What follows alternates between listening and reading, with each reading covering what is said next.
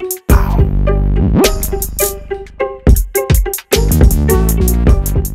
it's crazy. Well, before we get off of anything like college related, especially, because you did mention you moved throughout high school and you moved throughout college using what you learned about high school. There's so many people that are in those environments and don't realize while they're there, there's so much value to it and they need to leverage it.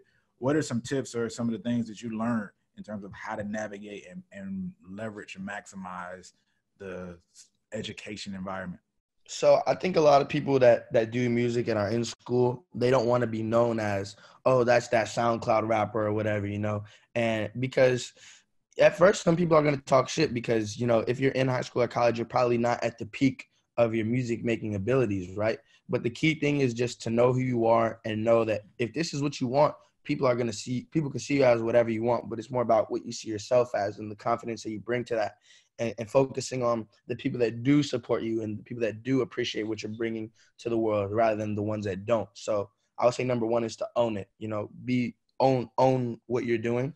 And then number two is like tell people about it. Don't be afraid to self-promote shamelessly. Like when I was in high school on Valentine's Day, I took this picture, right, of me shirtless in front of the mirror flexing. And it said, it was like one of those like mean Valentine's cards. I should have put, I don't want a Valentine, I just want Valentino. I'm gonna do that for this year's Valentine's Day.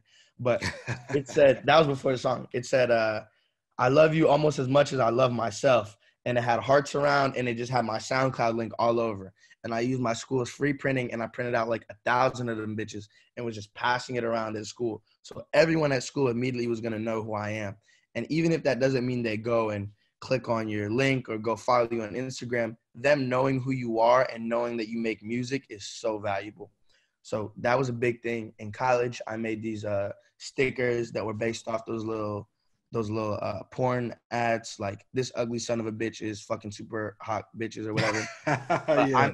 I made it, this ugly son of a bitch is respecting super hot chicks. And I put my face there and I threw those up all over the college campus.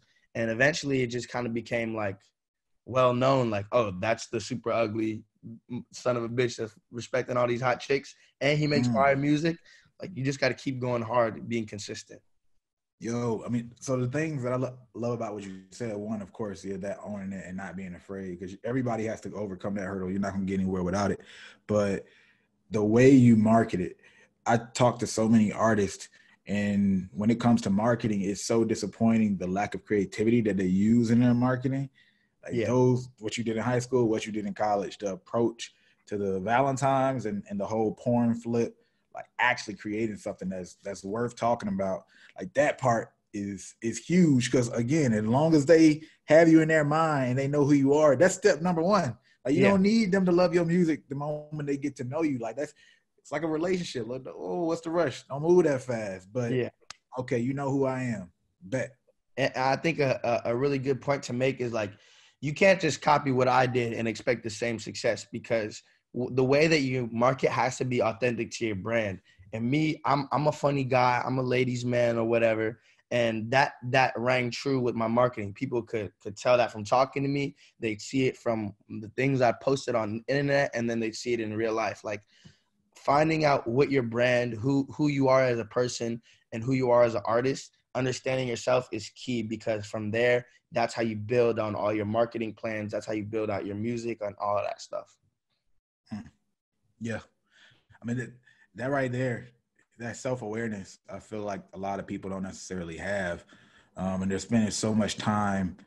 Or I always say, you know, of course, I talk about branding a lot and marketing a lot, but I always say you can't start with that stuff. You're listening to so much of that stuff that you're trying to create who you are based on these hacks and tricks. It's like, no, you got to figure out who you are, so then and then apply accordingly to things that make sense for you. Like that simple. So the fact you got that self-awareness is big, because everything becomes easy after you actually know who you are. You know what I mean? Yeah, facts. Wait.